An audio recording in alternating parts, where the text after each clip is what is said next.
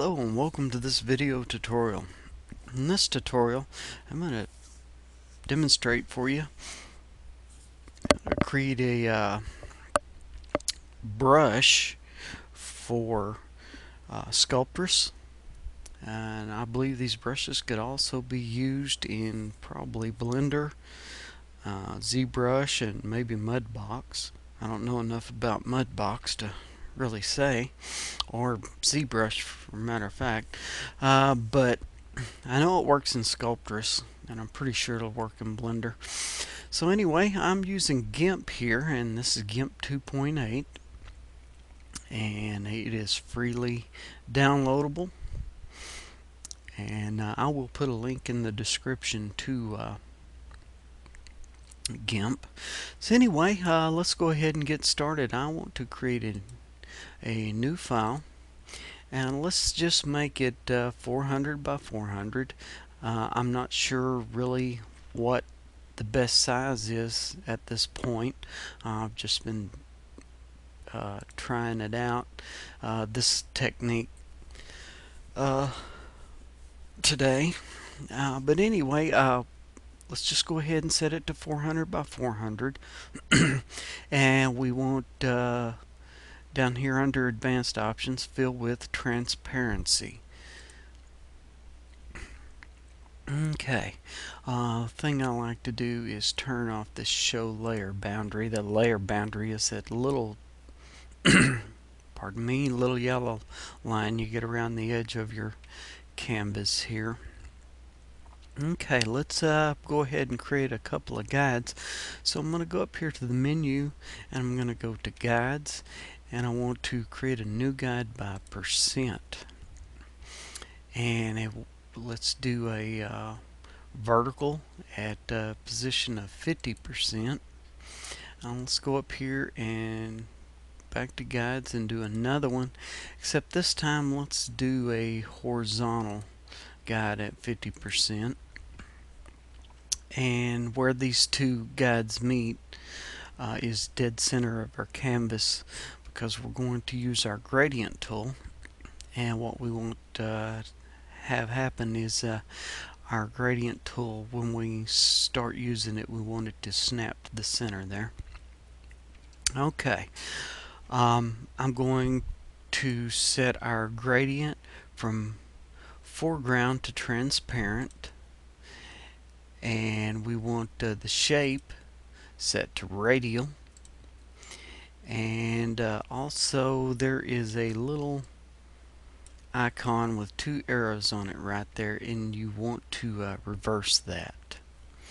So I'm going to bring my gradient tool close to the center here, and then I'm going to hold control, and it should snap to the dead center here. Oh, we need to make sure that your foreground color is black.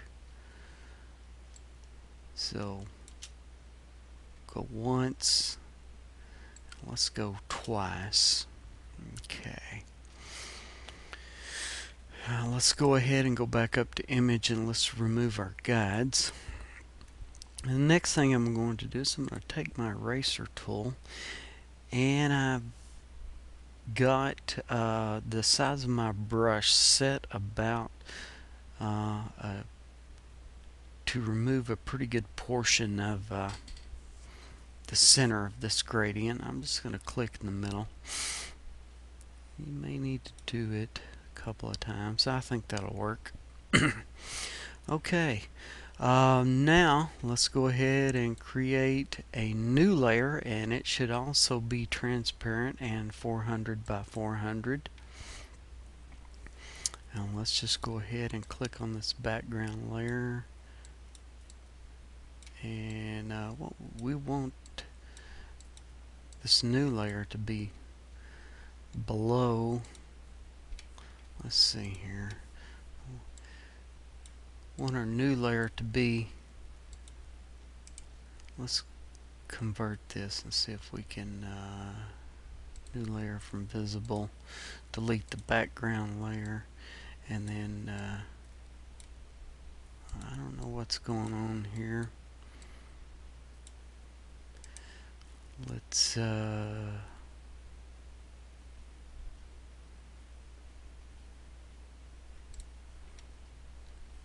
Well, what I want is this gradient layer above this other layer. Why I can't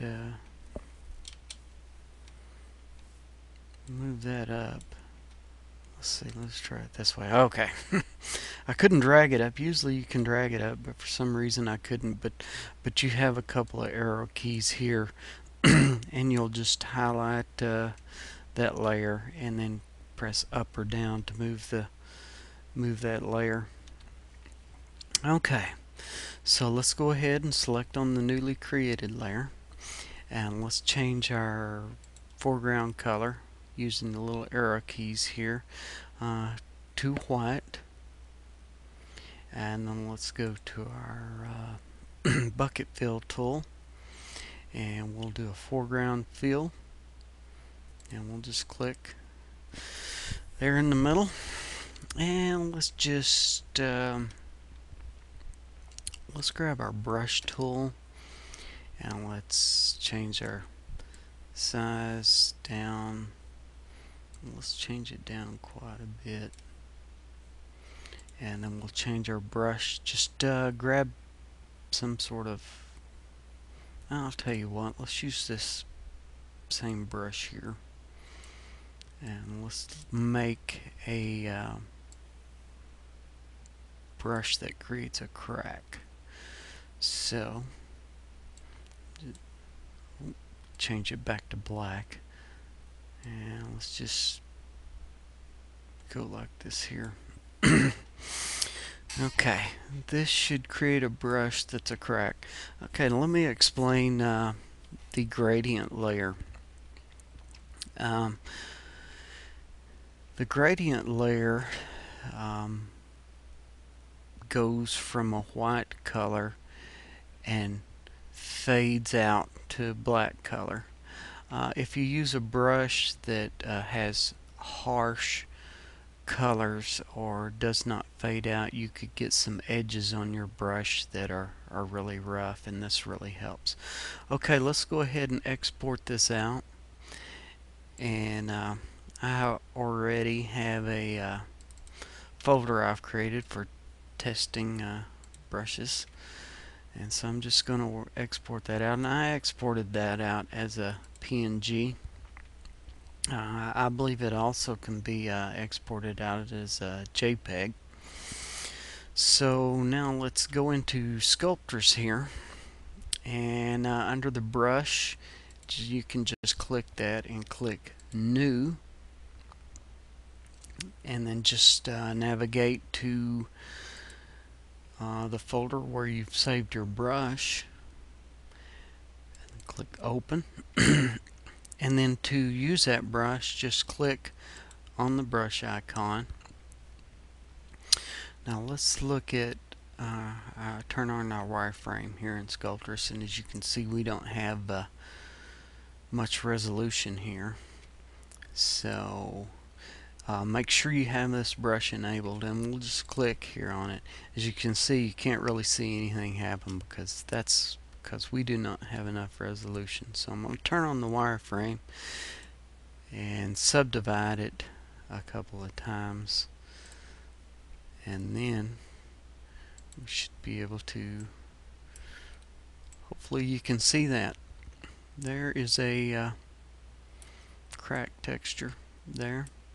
You can also invert the brush, and if you invert it, usually you get this big square.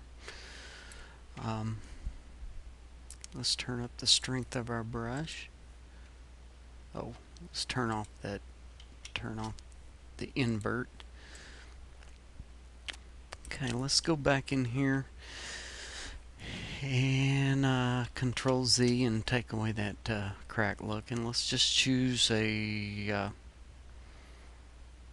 some textured brush. You can go and download some brushes if you want. I'm loading up the grass brush here. I'm just gonna click in there and create kind of a grass texture, and I'm just going to export that again, and I'm gonna overwrite uh, that texture that I had in there. Go back here. I'm just going to delete that brush, and I'm going to choose that new brush we just made. Spin around a bit here, and there you have it. You can mess around with the strength and maybe choose a lazy brush. You can turn up the detail a bit and get a bit more. And actually, that's what we should have done, is turn up our detail. Let's go ahead and subdivide this one more time, and you can see the greater the subdivision level, the greater definition you get with your brush.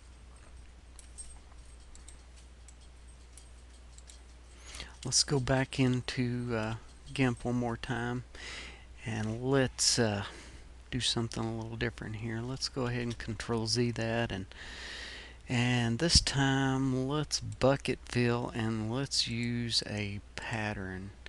And let's choose this pattern here and see. Well, that's kind of a, I haven't tried this out, and since that is kind of a grayscale there, light and dark, that may work pretty well. Let's go ahead and export that out. But you can create these brushes and just continue to test them out and see what you can come up with. Let's see, let's turn up the detail a bit more and see how that looks. Maybe we should turn off the clay and turn off airbrush. Well, yeah, I guess that'll work. That's kind of a cool texture right there. That looks like maybe if you used it on maybe cloth.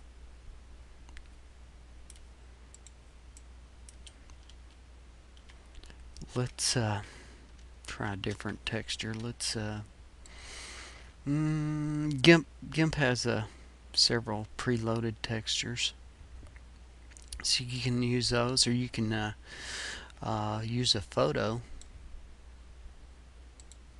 Let's try this one here. And then if you have a texture that is a colored texture, you want to desaturate that so it is a grayscale. And also you may want to come up to colors and then go to your levels and kind of mess with that a little bit.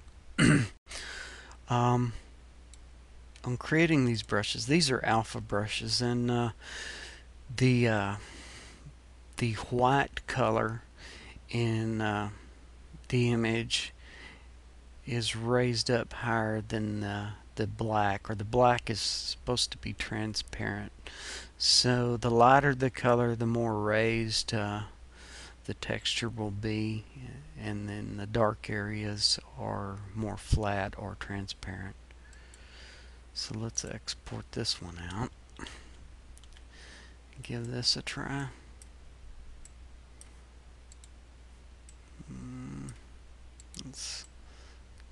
That looks very similar to the other one. But anyway, I've showed you how to create some brushes. I'm not going to go into Blender or anything and try it, but just remember to make sure that if you use a colored image, to desaturate it or turn it to grayscale. You may also I'll tell you what, before we stop this tutorial, let's go ahead and try this plugin that I've loaded. Let's see, where is it at? It's I've loaded up, and it's under filters. I've loaded up a normal map plugin, and I can't really see it. Let's turn the samples up, change the samples. Maybe I can't really see it. Let's try it and see what happens though. And then desaturate it. Well, I don't think that's gonna have enough definition in it. Let's try changing the levels here, darkening up some of that texture. There we go. You can see you can always play with your levels to kind of bring out different highlights in your texture. So let's export that out, see what it looks like. Find a blank spot here and load that up right quick.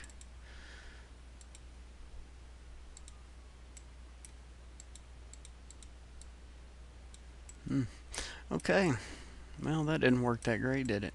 So anyway, I hope you enjoyed this video, and go and try to make you some textures and some brushes, and don't forget to subscribe, and I've got some more tutorials coming soon, and subscribe and like this video.